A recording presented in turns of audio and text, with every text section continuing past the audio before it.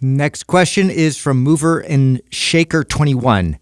What are good priming movements for golfers? Justin, didn't you create a free priming guide for this? I did. That's very specific. And that was back when we were like, okay, let's do some real specific stuff and see, who's going to respond. So I did put together, it was more of an infographic. So, just kind of taking maybe 10 or 12 priming movements that would really help golfers out and basically take them through different planes of movement. And so it's all highlighted in something that's actually a free downloadable infographic that you can get on our mindpumpfree.com. I don't even remember what's in. I imagine some anti-rotational stuff. Anti-rotation stuff. I actually put a little stick mobility in there as well that you can do with or without, like your golf club even. So if you want to, if you don't have a stick, you can use your golf club for some of these movements. But definitely anti-rotation, rotation. You had some windmill movements in there. You had some hip hinging movements in there. And really it's about, getting access to those movements and being able to have control, so that way when you go to swing and everything, you have control and you have fluidity in your shots. Yeah, the recent study came out on priming, and it shows that, first of all, something that I did not realize was that when you prime your body, by the way, for people listening who don't know what that is, think of priming like a very specific and far more effective warm-up. So it's like warming up, but you're literally getting your body to perform better when you go into your performance, your workout, or whatever. That's what priming is. It's very specific, and it's far more effective than a warm-up. And at the very least, it reduces injury like a warm-up would. So that's what that's all about. But there was that one study, and they showed that the effects of priming lasted like an hour. Mm-hmm. So whenever I prime a client, it's always right before they would do their workout. But according to the study, you could prime your body in an hour. You still have the benefits of it for a whole hour after you've done the priming. Now, what are the benefits?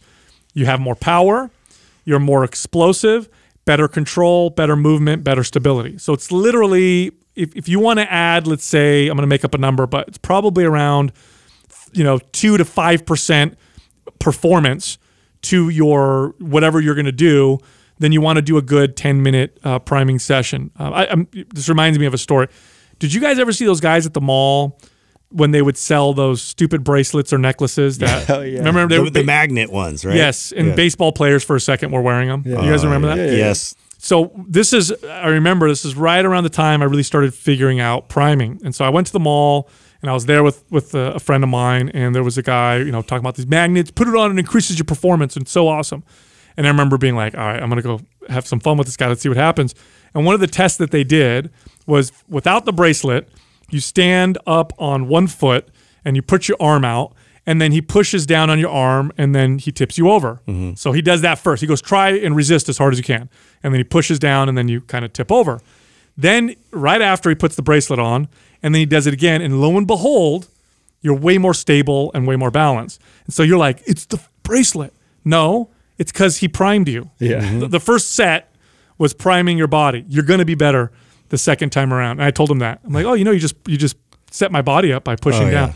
The look on his face, like, huh? Yeah, thoracic rotation is something I think a lot of people don't really, get in their everyday lives and everything. So that's definitely one of those, areas that we focused in on in priming for like a golf swing and shoulder mobility, obviously hip hinging elements to that. So, doing like a supine scorpion, things like that, but you're adding intensity in terms of like intrinsic tension. So this is all part of priming too, that I think a lot of people don't really put enough emphasis on, is to be able to anchor a certain part of your body for that anti-rotary effect. So if you're rotating and then adding tension, you want to be able to anchor yourself properly, and then you're pulling yourself away from that anchor point, creating that tension so your body can respond appropriately. So that's all of that is included with that. Yeah, so it's mindpumpfree.com, by the way, and there's a golfer's guide in there, and it's totally free, and it literally shows all the movements and stuff Justin's talking about.